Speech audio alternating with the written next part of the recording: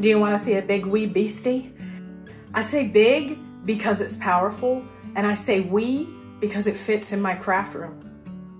xTool sent me their CO2 laser. This is the xTool P2, and it is wow worthy. Hi, if you're new here, my name is Sarah. I do not review equipment for a living. This is a working studio. I am a crafter. I like to do instead of talk, so that is what this video is going to be. If you want to see this tool in action, hang on. Let's talk about a couple of things. This is a pretty easy setup, however you do need two people. I also had to set this up by myself, and what that setup was, honestly y'all, this is not an unboxing video. And the reason is because I literally followed the booklet that came with the machine. If you like videos, they have a QR code. Follow the video. It's very simple to set up. So I'm going to show you the inside and what makes this complete as a CO2 laser. We've got this tube we fill with distilled water and antifreeze in a combination, and it will fill this up to cool the laser. The entire unit is fully enclosed with xTool's focus on safety. Every single one of my pieces is a fully enclosed laser. You do have to just do a nice little quick pulse test with a little bit of masking tape just to see where or if you need any adjustments. I needed a very tiny adjustment on one of my mirrors, and look at that. We are set to go. I'm gonna put this little cover on so everybody keeps their eyeballs. And now I wanna show you about my setup. So I don't think this is talked about enough. This is a 55-inch table, but more importantly, down here, there is a brace. The reason you need the brace is because this thing can start wiggling a little bit. A lot of people use the Husky table, but I like this one because I have S1 room on that side and P2 on this side with my most used materials. In the back here, I am venting into a 6-inch inline fan through blast gates. Now, if you only have one laser, you don't need the splitter. You just have one instead of two. This is the xTool inline fan, and I really like it. I purchased it, and I also purchased the splitter from this guy, Chase, over at Strung Over Creations. I have it taped under there just in case people ask. And then Amazon for the win on these 4-inch blast gates and the blast gate that moves everything outside. All right, no more chit chat. Let's burn some stuff. So my first tests were wood, and the reason is because I work with it a lot. You can see this was an engraving test that burned right through, so always stay near your machine. I make sure everything is level and flat before moving on. I did a whole bunch of wood cut tests, wood engraving tests, and I'll just show you these right out of the machine. Your machine's going to be a little bit different than mine, but you can see this gives me a perfect idea of what settings I need to run. Look at this, no char. I'm really impressed so far, but now to CAD. We call CAD's cardboard aided design in my house because cardboard is great. I use the XCS Software, which is the free, no subscription required software that runs this laser. And I did 2 different designs. I figured out which one was stronger by using an inexpensive material like cardboard. And it was really easy for me to transfer this design directly over to basswood. Straight out of the machine, you can see this. I like it. It's not perfect because I hate extra work. So you can see where my air assist blew back a little bit of char everywhere the laser turned. So I got to dial in some settings. We tried the same thing with walnut. I did all my tests. I made something very big into something very small to see if I could get detail. Now, speaking of detail, I'm going to blow through a couple of these projects just to give you ideas on what this thing can do. Charcuterie board with the default settings. Score and engrave on garbage wood from the Dollar Tree. Look at that detail. So fine. It's so thin. And then, of course, I had a Bill and Ted's Excellent Adventure movie night, so we needed silverware for that. I'm just saying. Super quick to do on my P2. I love slate, and I love running tests on slate because there's so many colors that you can get. Now, there are 2 16-megapixel cameras in this machine. Hey, look, I didn't use them when I designed this one, but I redeemed myself on the second one. But you can see the beige on the left and the gray on the right. Oh, I love slate. This machine handles it well. I also had to try some Ceramark coated stainless steel stuff, and because I already had it for my diode lasers, it did a good job. On the recommended settings, this is what I got for a bar necklace. Yeah, and then I got angry, and then this is what I got. Ooh.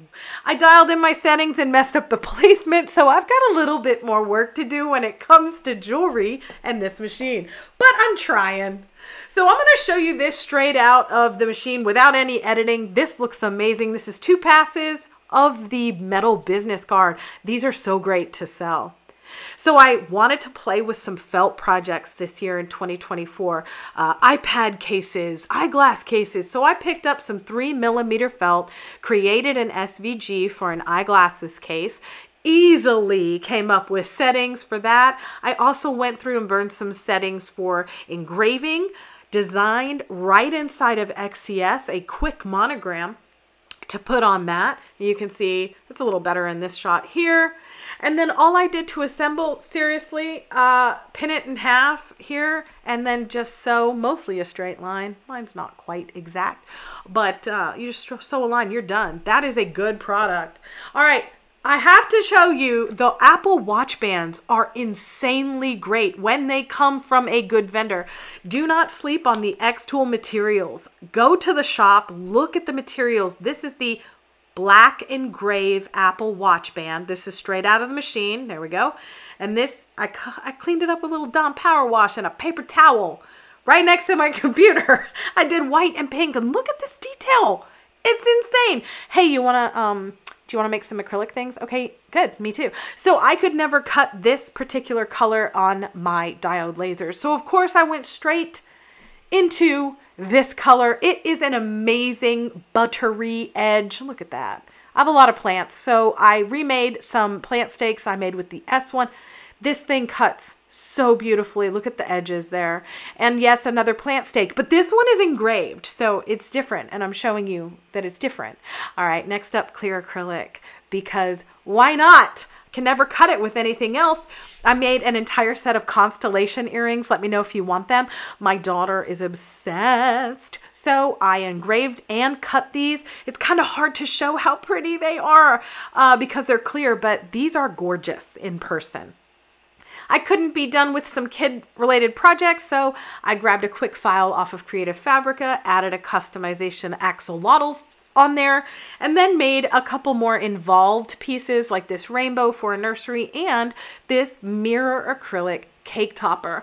I love this. 3M on the back of this thing, clear under the mirror acrylic, makes this food safe. Never put mirror acrylic directly on food. Speaking of more mirror acrylic, I love it. This is the xTool Royal Blue. Look at this.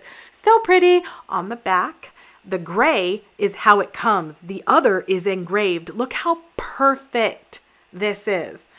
Love it. Okay, so we also had to make 647 Stanley toppers for my daughter and her friends. We scored, we engraved, we cut, and then look at this ripple water acrylic. It's textured. Again, xTool for the win on this acrylic. Go to the shop.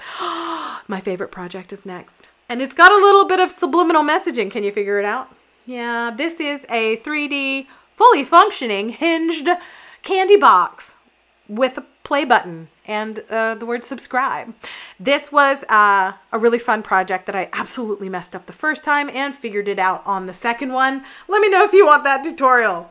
So I do want you to subscribe to the channel because I am somebody who believes that all of the functions are only as good if you can use them. Speaking of how we use this stuff, xTool is constantly innovating and their software just got a major update. We're in beta testing right now for this, but I want to give you a little sneak peek. All of their software has amazing documentation that you can go anywhere to learn support. You can go to their blog, you can get tips and tutorials. So I'm going to open it and show you that. This is in beta. It's XCS xTool Creative Space 2.0. When you open it, you have some recommended projects by machine. So if you have one machine versus another, you can just quickly create a project. It does have MySpace, which is an online like cloud storage for your projects. And then it has this xTool project section. If you don't know what to make, but know you want to spend, Saturday afternoon with your laser, just come on in here, choose a project. It's really a lot of motivation for us to get started. You can create a new project or open. So I was really curious. I was working on this really fun, big Dragonfly file. It takes a minute to open the file, and you can see it brings in everything. Now I have 3 canvases for this. You can see all of the details are over here on the left. If you hit the name of the canvas, you will open up the other sheets within this file. So you can see my original, which is really big for acrylic. You can see my testing file for all of my woods and acrylics. And then you can see the smaller wood version that I cut out yesterday. So you can go to your settings right here on the top, and this is for XCS. So if you want to work in millimeters or you want to work in inches, there's a whole lot of options over here. Once you connect your device, so I'll connect this one via USB, you have a couple more options that come up. The first is your device settings, and if you already have an xTool device, you may want to go in here and check your settings. I did have to adjust a couple things like this background brightness increase, and I also had to scroll down and change my engraving back down to 30%. All right, once those are saved, now it's time to fiddly diddle. I have the slats open, I'm choosing basswood, and I'm going to auto measure or quick measure. I'm just gonna pop a little measuring thing here. I'm gonna show you on these files because it's a little bit easier to see. I'm going to auto measure this wood again. So you'll see it's gonna put 3.6, I think, for this. There you go. And now when I click on this, we get a whole nother menu over here to the right-hand side. We have a processing type, score, engrave, and cut. And because it says reference here, not user defined, the xTool parameters are going to automatically load for you. Now this is great. You can actually click on this picture right here, and you can choose, what do you like best? Do you like a really light engraving, a really dark engraving, a combination? And so once you click something, it will auto load those settings in. All right, so we've got everything loaded here. I'm going to hit process, and I'm going to show you this little message up here to the left will only be the first time. It will show you the laser trajectory.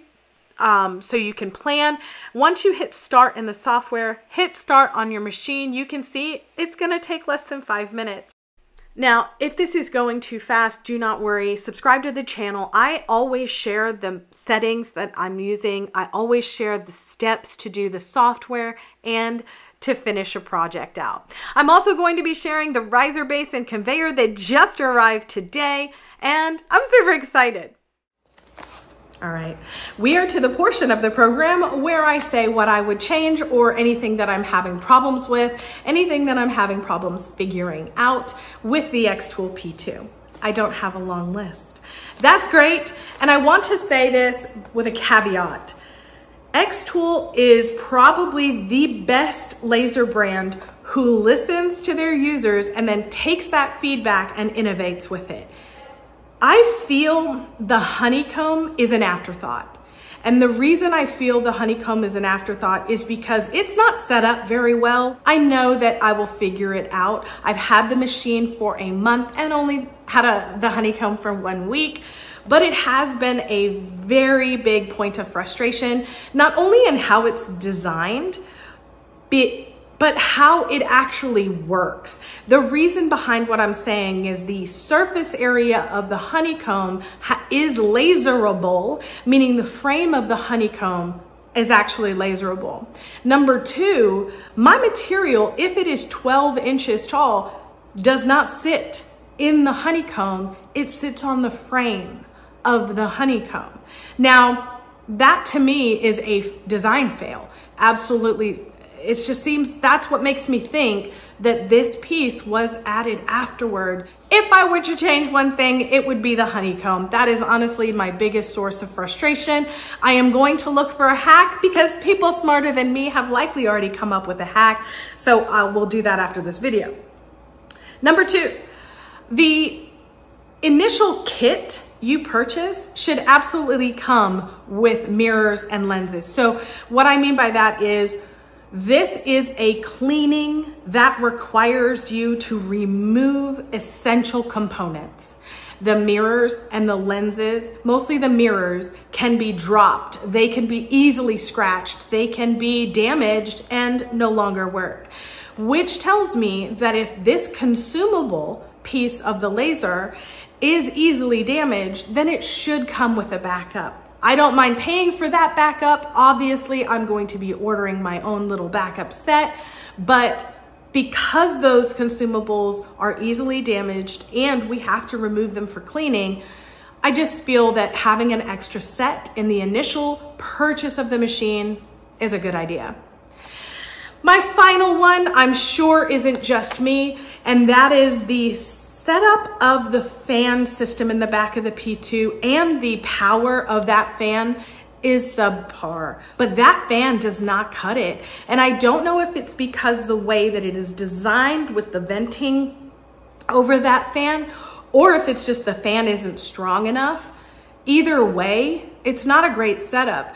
Now, as I mentioned, I got around that by using the inline fan and absolutely recommend it, especially if you're crafting inside a studio or your home. I just believe that that fan setup is not it. And honestly, that's it. You can see my entire list. I had 3 items that I really don't like after using the P2 for a month.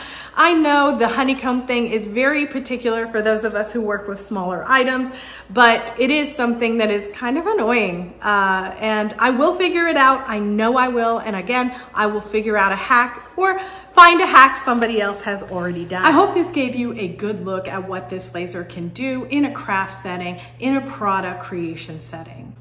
I am so very grateful xTool sent me this machine. Having it in my studio is going to be a huge part of my 2024 business, and I hope that you join me for that.